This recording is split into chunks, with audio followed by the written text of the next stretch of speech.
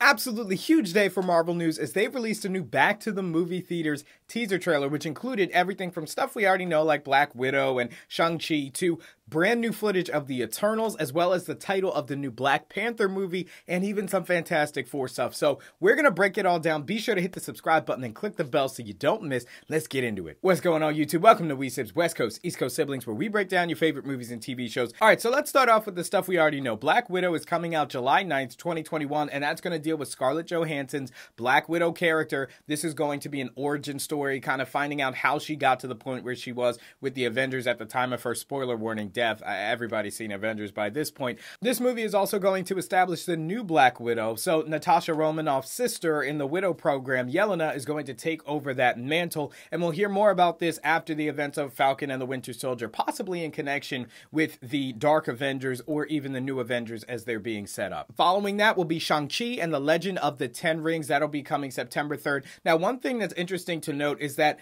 the Loki show and things like that will be going on during this time, so it's all connected.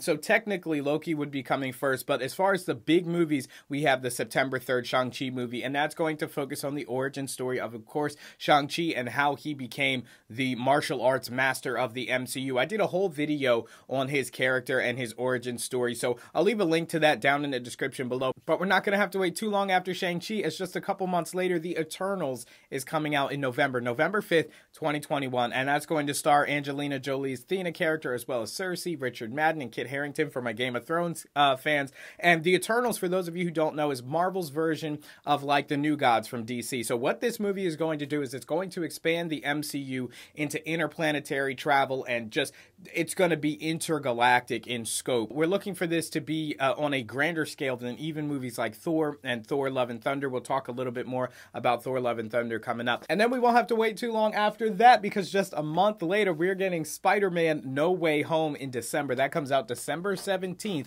2021. So that's obviously going to pick up on the event of Spider-Man Far From Home. Peter will be dealing with the aftermath of his secret identity being exposed to the world and him having to clear his name. This could also deal with a lot of multi-dimensional travel, as we already know that Tobey Maguire's Spider-Man, as well as Andrew Garfield's Spider-Man, could be playing a major role in this movie, as well as Doc Ock and several other characters from the movies past, like Sony Spider-Man movies that we've seen in the past. Seems like Disney and Sony are getting pretty chummy, and they're now sharing characters across the multiverse. Speaking of multiverse, this has huge implications for the MCU multiverse, as the very next movie coming out March 25th of 2022 is going to be Doctor Strange and the Multiverse of Madness. So I'm imagining that No Way Home is going to be a huge multiverse setup for the new Doctor Strange movie, and that's when we'll see Wanda once again from the WandaVision movie. She'll be making her appearance there. So that's kind of how all three of those were very closely tied. If you remember when we were covering WandaVision,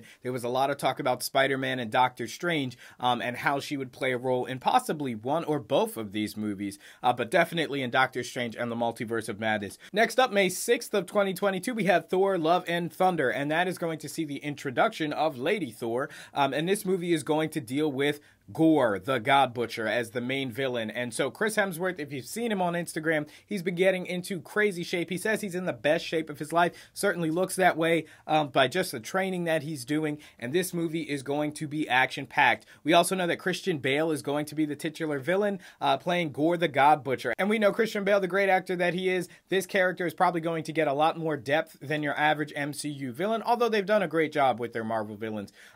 He's going to be just that much deeper and more complex to give Christian Bale something to actually work with. Next up, literally just a little more than a year away, July 8th, we are seeing the movie Wakanda Forever. So gone is even the Black Panther name, and we'll see how fans actually react to that. The movie will be called Wakanda Forever. Obviously, it won't be focusing on the Black Panther character, but I guess more on the place that is Wakanda and the supporting cast kind of feeling out who will rise as the next Black Panther, whether that's Shuri or whether that could even be Michael B. Jordan. A lot of people were saying that he could possibly be coming back, maybe a version from the multiverse or being brought back in some way, shape, or form to then take on the role of Black Panther. Killmonger, at the end of the first Black Panther movie, it seemed like, although they disagreed, they had kind of made amends in Killmonger's death. And so let me know in the comments what you would think of a Killmonger Black Panther. But it would probably be met with a little bit of controversy, as all things are. So let me know down in the comments what you think of that. And then from there, we have The Marvels. Marvels. So The Marvels is going to deal with Captain Marvel. It's basically Captain Marvel 2, and it's going to introduce Kamala Khan, aka Miss Marvel.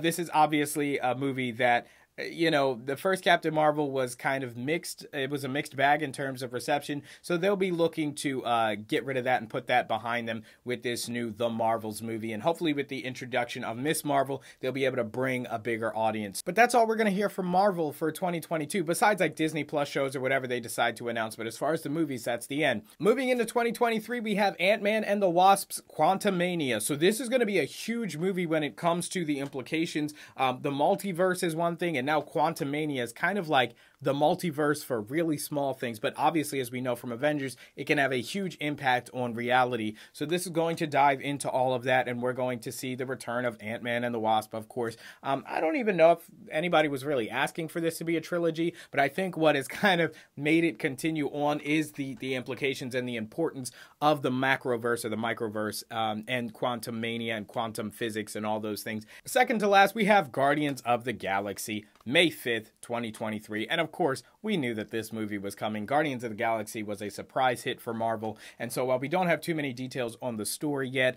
we do expect that it will be picking up from Thor: Love and Thunder. There will be some characters from Guardians of the Galaxy possibly showing up in Thor: Love and Thunder. And so whatever we get story-wise from them, or possibly even the Eternals, will be showing up in the Guardians of the Galaxy movie. Although I doubt they would be too much in the Eternals because it's such a different tone. The Eternals definitely has a darker tone versus Guardians of the Galaxy, which is just a fun, entertaining superhero movie for the whole family. But yes, look for that May 5th, 2023. And now, last but definitely not least, we got, of course, just a teaser image for Fantastic Four. That's really, like, that's it. They just wanted to keep it at the front of our minds, but as far as a release date, it will be coming after May 5th, 2023, as there is no casting information on this movie yet.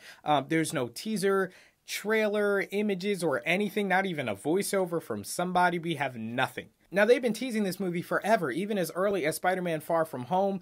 We've gotten a whole bunch of fan castings, and even celebrities have thrown their ideas in there, but they have yet to make a move on this at all. And we know that it's going to be held close to the chest because it's so important for Marvel and its future. So that is a complete breakdown of everything that we learned from the brand new Back to the Movies Marvel teaser trailer. We got Wakanda Forever, we got Fantastic Four, we got Thor: Love and Thunder, Quantumania, Doctor Strange. All of these movies are coming in really the next 3 years.